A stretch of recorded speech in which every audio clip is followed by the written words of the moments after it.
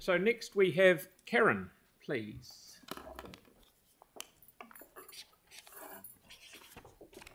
Hello. So kia ora koutou, ko Kaaren tōku ingoa.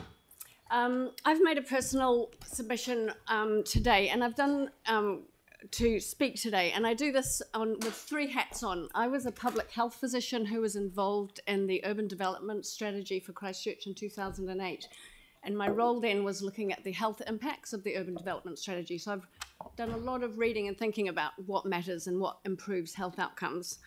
The second hat I've got on is I'm an avid cyclist. I don't have a car. I have a house with 4 tamariki, 4 kids, and a grandmother who's 88 years old. And we manage life without a car, but I've got ideas of how you could make my life easier.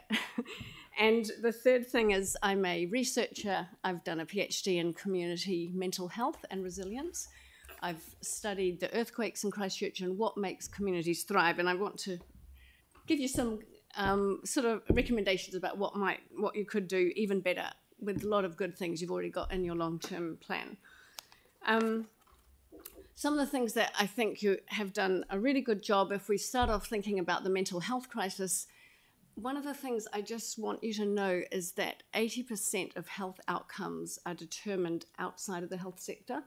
So we can design fancier hospitals and get more cardiac care and, you know, zappers and Brighton Beach, but actually what will make more of a difference is your long-term plan. And I really just want you to think, what do we do? Because actually the hands of Christchurch population is in the long-term plan.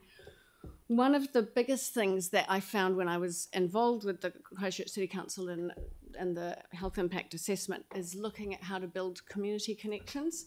Some of the ways that happens is in looking at ways to help make people easy to meet each other, and some of the communities that did really well were those like Addington, like Inner City East, where there's good community cottages, where there's a really strong community gardens, and having infrastructure seems to make a really big difference. And so some parts of the country, like Papa Nui, didn't do as well as you would expect given the economic advantage that suburb has, because they didn't have such strong structures. And so that's one of the things I haven't seen enough of in what I've seen of the long-term plan.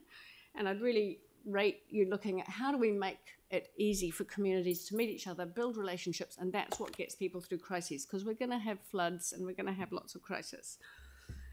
The second big thing is to do more for active transport. I really love it that you've got significant budgets for cycleways. I volunteer Aranui Bike Fix Up. I do lots and lots of supporting kids to bike more, but we do need more. I've had 2 fractures in the last 2 years because of pedestrians on cycleways. Oh, there's another fracture.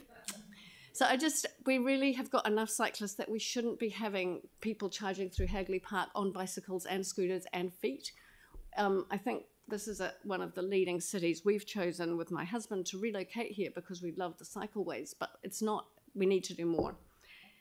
And then some of the other things which I think you all know, as well as single-use cycleways, but we need to make it easy. We have an e-tandem and we pick up my mother from the airport, but it's quite hard to get up Memorial Ave in a tandem with a trailer to carry the gear.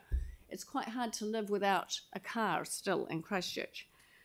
So, and when I teach at the university, I'm a lecturer at the University of Canterbury, the biggest thing that students talk about why they don't cycle, and it's really surprisingly few students who cycle, is safety. So I think there's lots more to be done, and I really, really support you putting more funding for cycleways, because we've got, as well as the climate crisis, we've got an obesity crisis, and we know that active transport makes a difference.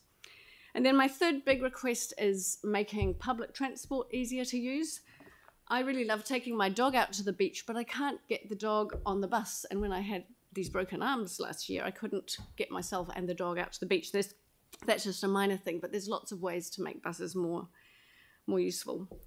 So as someone without a car, I really think that some of the biggest things you could do is increase the rates of parking in the central city. That's worked really, really well in Singapore and London. I know that most people don't like the idea of parking prices going up, but we've got to do something to stop car use. I also think that there's lots of other things you could do, like just make less parking available, make it more and more difficult to go by car. So I'll stop there and just let you know that I really think that your long-term plan's got lots of great things, but you have got in your hands is the health of Canterbury, and really support you doing things that improve health outcomes. Wonderful, Kaaren. Thank you very much. Right on time. Thank you. Okay, so we have Mary, please.